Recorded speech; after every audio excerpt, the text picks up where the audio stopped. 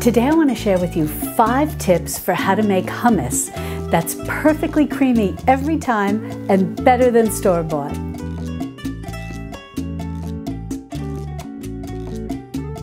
Hi sweet friends, I'm Mary and welcome to Mary's Nest, where I teach traditional cooking skills for making nutrient-dense foods like bone broth, ferment, sourdough, and more. So if you enjoy learning about those things, consider subscribing to my channel and don't forget to click on the little notification bell below. That'll let you know every time I upload a new video. Well, I think you're going to really love this hummus and you're never going to buy it again because this is so much better than anything that's store-bought. Now, the main ingredient that you're going to need are chickpeas. You may also know them as garbanzo beans, or what my Italian mother calls them, chichi. Now, when it comes to the chickpeas, you have 2 options. You can use dried chickpeas that you've cooked, or you can use canned chickpeas. Now, you're going to need a total of about 1.5 cups of chickpeas.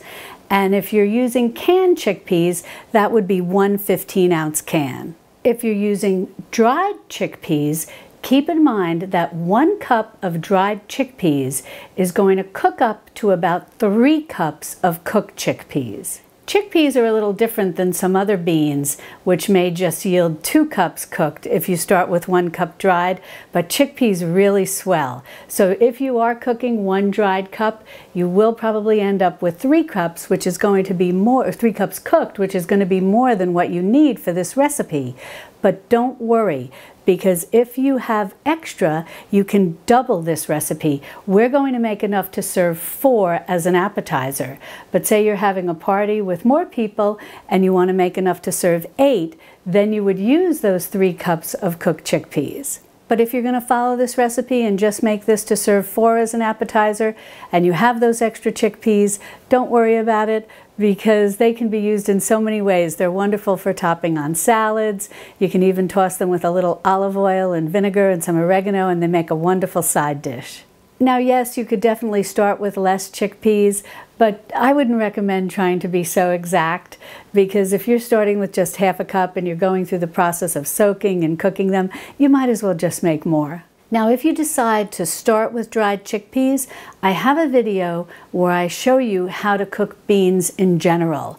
It's sort of an all-purpose video that shows you how to go through the soaking and cooking process. And I'll be sure to link to that video if you want to watch that if you're new to cooking beans. But I'll just share with you a little tip from that video. You don't want to soak your beans or cook them with any baking soda. That is something that many of us had done for years, but scientists have now told us that adding baking soda actually leaches the nutrients out of beans.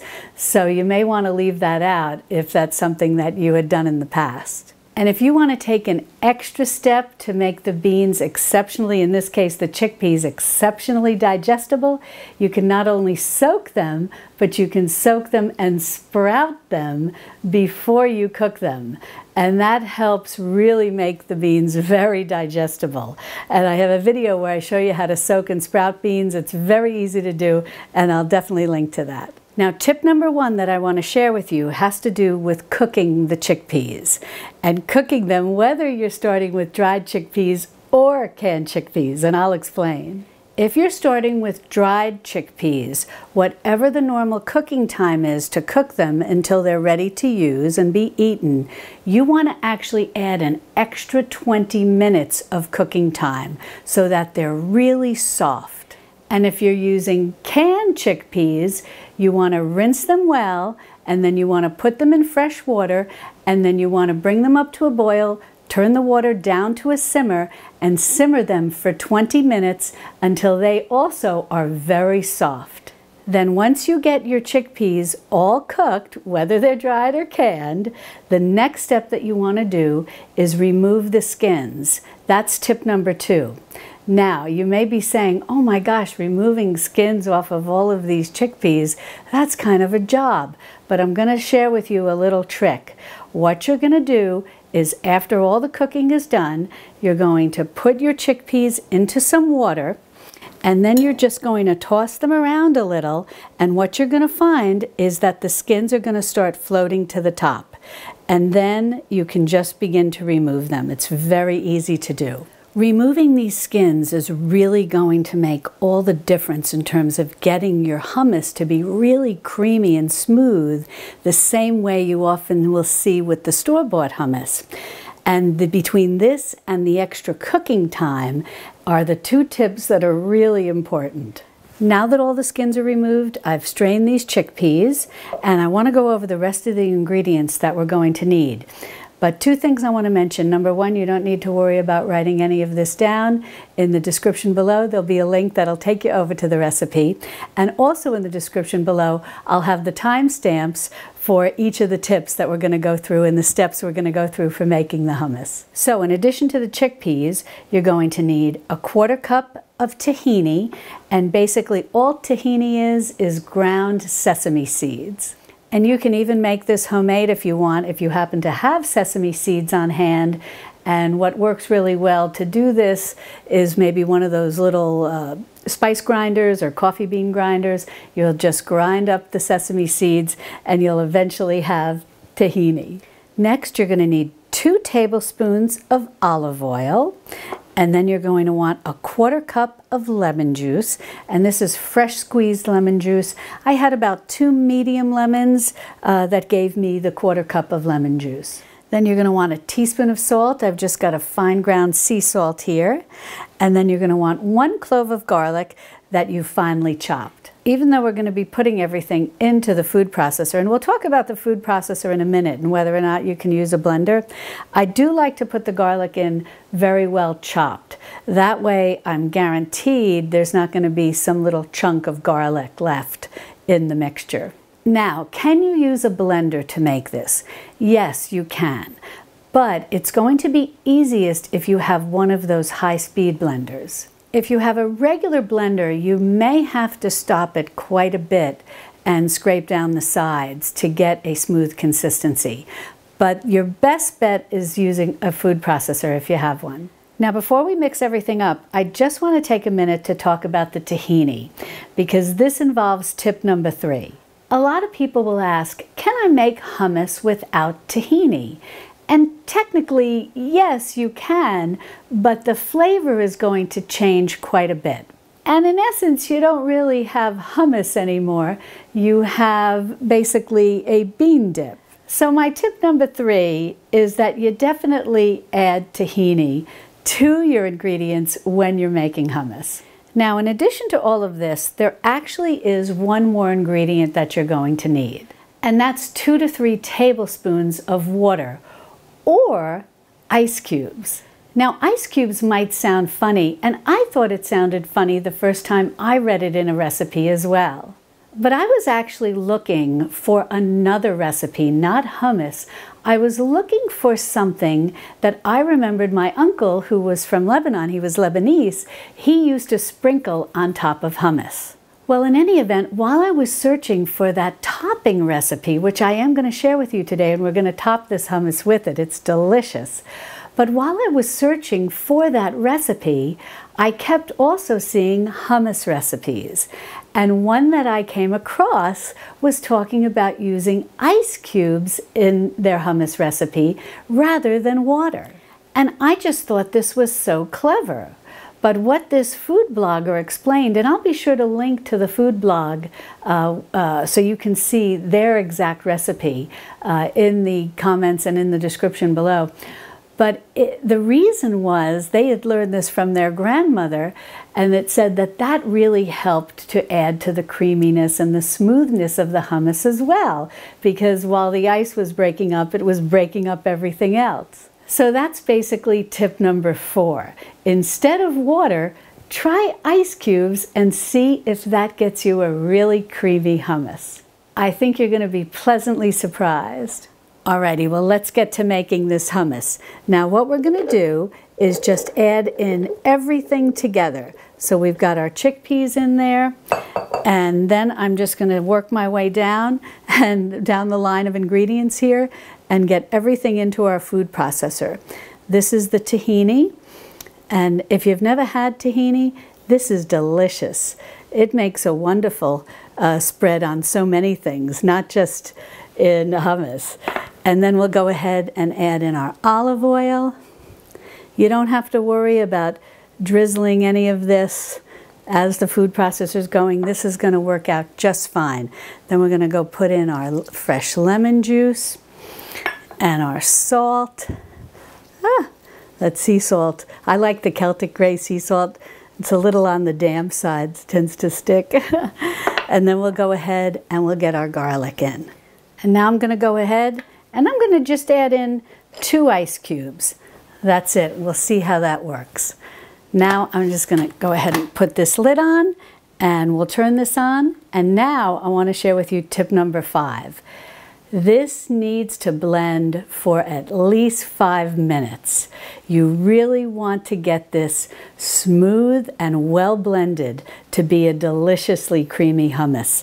So let's get this started.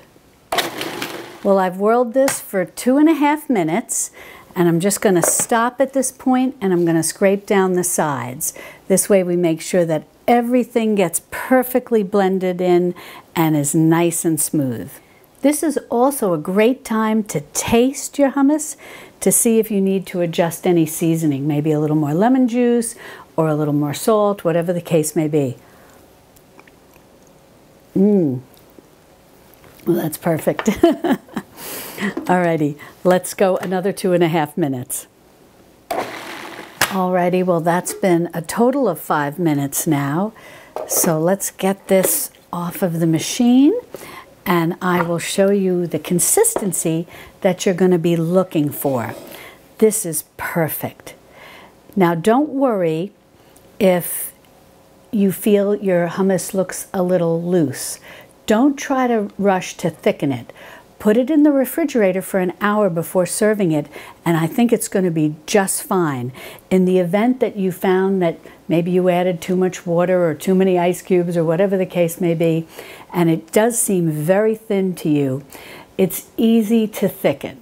You can add a little Greek yogurt that just will give it a little bit of a mild tang, but it will help thicken it a little bit. That's something that I've seen a lot of home cooks recommend.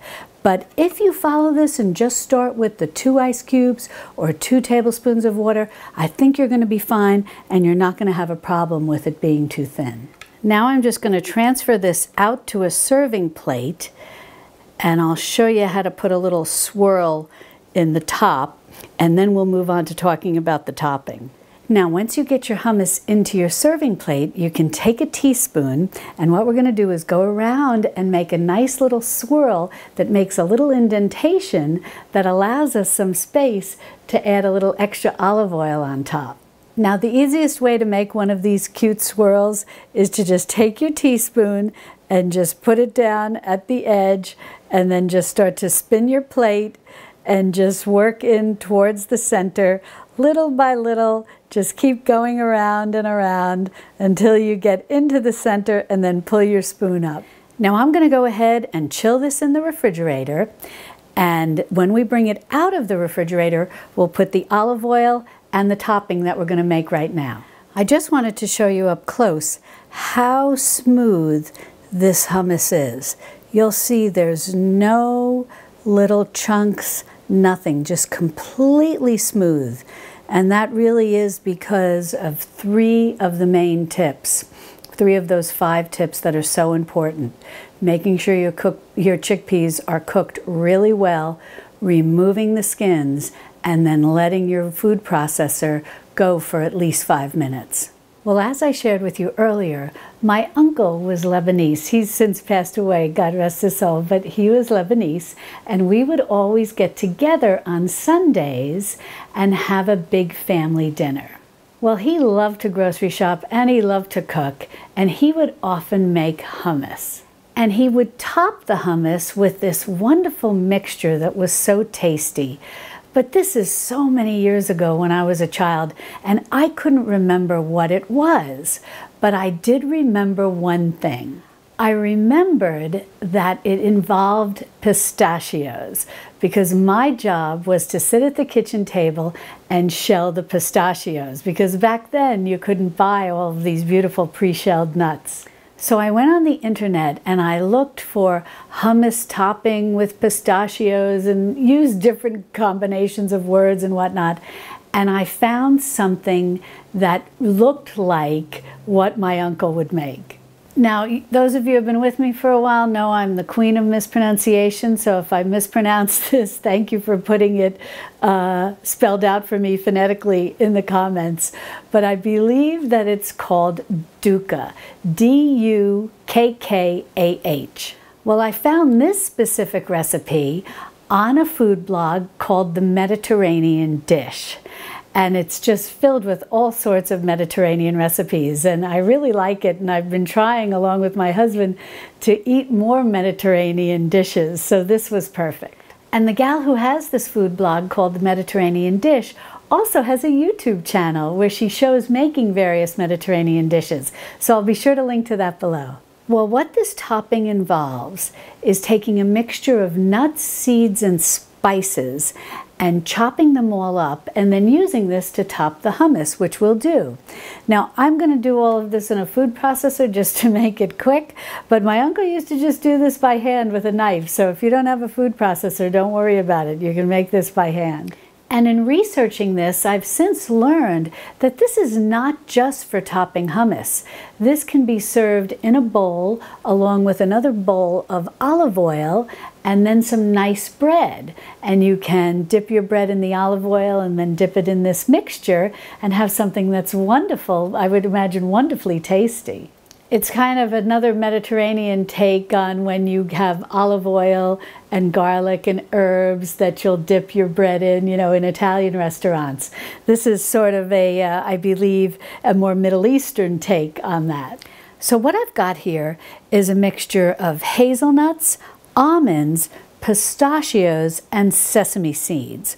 Now the recipe called for toasting the hazelnuts and the almonds, and I did that. And I just, you know, toasted them very gently in a little frying pan on the stove. And then the recipe calls for toasting the sesame seeds, and I did that, the same process, just putting it in the frying pan, just like I did the nuts, until the sesame seeds started turning a little bit golden. And now it didn't call for doing anything to the pistachios, so I've just got them there on the plate as is. Then the spices that this recipe calls for, and I want to mention that this Dukkah, if I'm saying this correctly, has many variations. I really think it's one of these things that probably every family has some way of making this topping. And so definitely research this on the internet, and then you can see the different combinations that people share. I specifically went with this because it did have the pistachios in it, and so it reminded me of the topping from my childhood. But in any event, then the spices that I've got over here is I've got some fennel seeds, I've got some cumin, some coriander, and some cayenne pepper. And I'll definitely include this recipe along with the hummus recipe on my website, and I'll also link to the Mediterranean Dish so you can see exactly how she does this as well. Now the only other thing you need is just a generous pinch of salt. And so I'm just going to go ahead and drop all of this. Sorry, it's a little loud. I'm going to go ahead and drop all of this into the food processor, and then I'm going to go ahead and get all these spices in. Oh, I think this is going to be wonderful. Boy, when you toast those nuts, it just sounds great. And if you just heard a little bark, that's my sweet little puppy. We have a new puppy. And then she just calls for a generous pinch of salt. Alrighty, now the key to all of this is not over mixing it, because we don't want to make like a nut butter or something like that. We just want to do a coarse chop. So I'm just going to pulse this. Well, I probably just pulsed that maybe 10 times total, because the recipe says that you don't want everything chopped super fine. You do still want there to be some texture where you're actually seeing the nuts. And so I think that this, I'll show you a close-up picture, but I think this is good because we've got kind of a nice texture to it. Boy, this smells so good. I'm so happy that we made this. Now, I took my hummus out of the fridge. It's nice and chilled. And now we'll take the olive oil and we'll just pour some olive oil on top that can go all in these wonderful crevices. And now for this wonderful topping, which I think is just going to kick everything up a notch. Well, I've got some pita bread here, and we'll give this a taste and see how it is. You could also use some cut up veggies, which I think would be wonderful. Alrighty, let's go in and give this a taste. Gee, it looks so pretty. I almost feel bad to mess it up a little, but let's see how this came. Mmm. Mmm. Oh, that's delicious. And I love this topping. I really hope that you'll make it with the topping as well. Well, if you'd like to learn how to make more things homemade that are better than store-bought, be sure to click on this video over here where I show you how to make homemade salad dressings, homemade cottage cheese, homemade bread, homemade seasoning blends, all sorts of things. And I'll see you over there in my Texas Hill Country kitchen. Love and God bless.